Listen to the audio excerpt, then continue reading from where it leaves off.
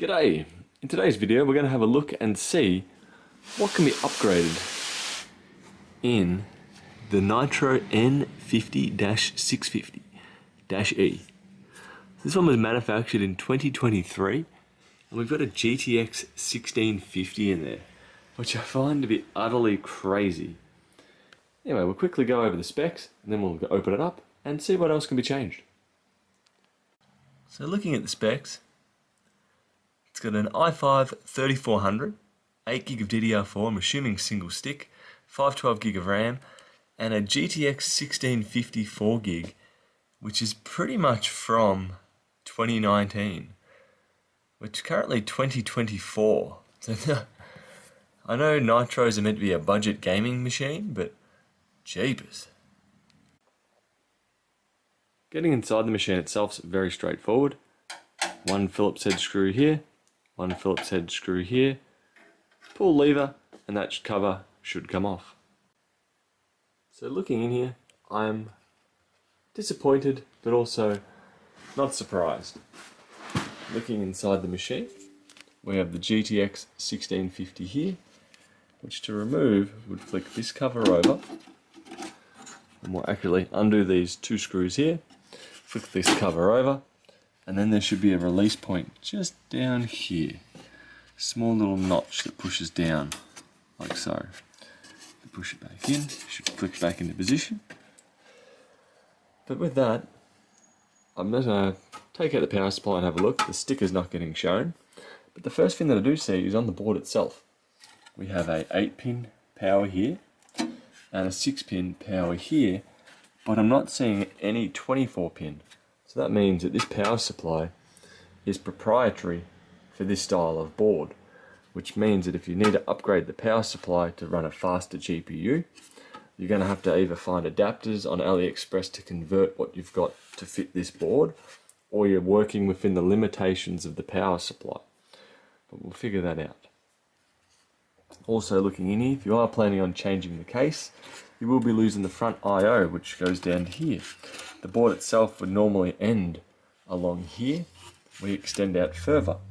So basically, if you do want to change the case, you're probably going to be losing those front USB ports that I predict that we have down here. We have a Type-C, USB 3.0, headphone, microphone jack. So you will lose those if you do get an aftermarket case. Now let's get this power supply out and see what wattage we are, but I'm going to predict we're about a 450, maybe even a 350 watt. If we're lucky it's going to be 500 or 600, but I'm very doubtful on that.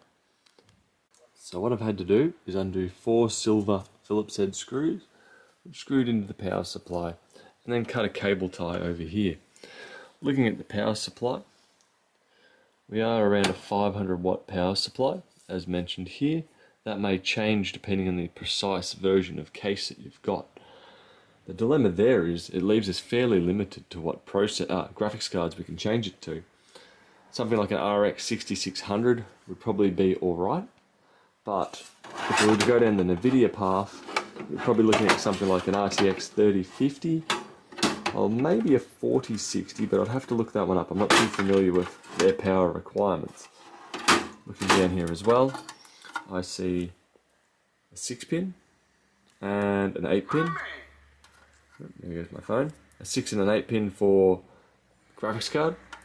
But if it does require 2 8s, you're probably going to have to use an adapter to be able to get the extra earthing, as I'm certainly not seeing it down here. Also on that note, looking around, I'm not seeing any extra SATAs. I'm seeing 2 slots here for 2 3.5 inch drives, or a 2.5 inch drive depending on what you want to prefer. But I'm not seeing any extra cables to power it. So that is a bit underwhelming. I'm not too familiar what the hell this cable here is. 2 wires. A bit odd. But I have to spin this around and keep looking. Looking inside the machine, we have... I'll try and get the angle right so you can see. Also with the graphics card, we are mounted down by these 2 screws here. That's to stop GPU sag, which for something like a GTX 1650, I would really not expect. But as a seller of computers, you do want to minimize any issues the customer may have, so I see why they've done it. Looking down on the board, I do see one extra NVMe slot here. I'm assuming the screws are included with the case itself, or in the computer itself, but not actually screwed in. Also looking down here, as I mentioned about the SATA power, I do see these two connectors here. I'm going to assume that they're probably going to be for power. If I look in there, I do see SATA PWR1, PWR2. So that would be, you need the SATA data cable, the SATA power cable, which is a proprietary plug for this motherboard. Normally they'd be sourced directly from the power supply.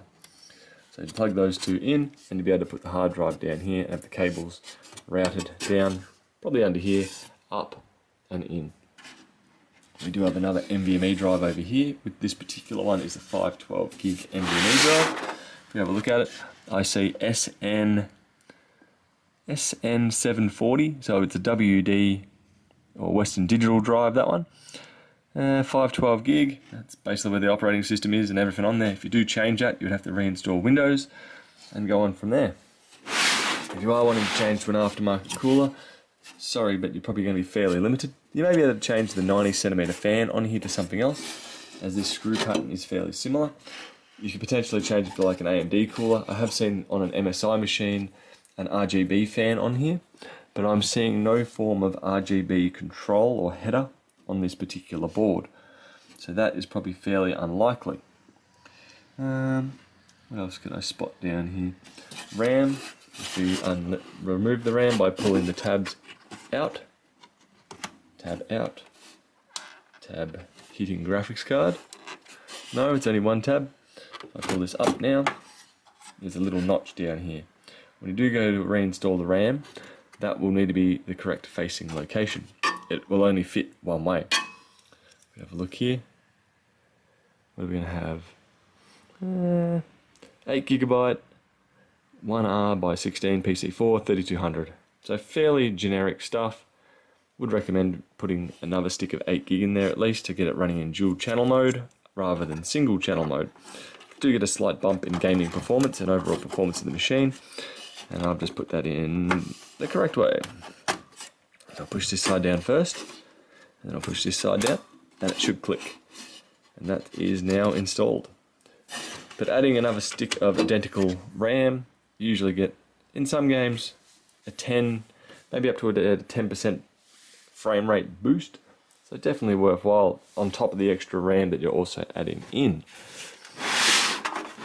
Looks like we do have an RGB fan of some variety over here. I'm assuming it's just a rainbow color or a red color. Particularly if being a Nitro case, I'm going to assume it's just going to be a red LED fan on it.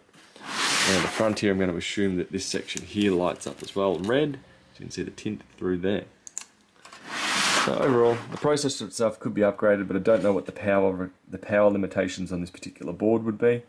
I probably wouldn't bother going higher than an i5 that it already has, because then you would have higher power requirements, higher thermals, and you would need a more powerful cooler to go on there to match. Well, at least that's what I'm going to predict. The power supply itself does leave us fairly limited in what we can upgrade to, especially being it only has an 8 and a 6-pin PCIe adapter or power connector. It doesn't have any extra SATAs, so if you're buying this second hand, you will probably have to purchase them, or maybe daisy chain a splitter over here off these ones that are running the, I believe, an NFC pad up the top, or wireless charging pad at the top of the case. Which is a bit odd, but I have started to see it more and more in these pre-made computers. Anyway, that will do for today regarding the Nitro N50. Hope that helps you regarding some questions that you may have for it. I'm going to catch you guys later, and I'll see you in another video. Bye.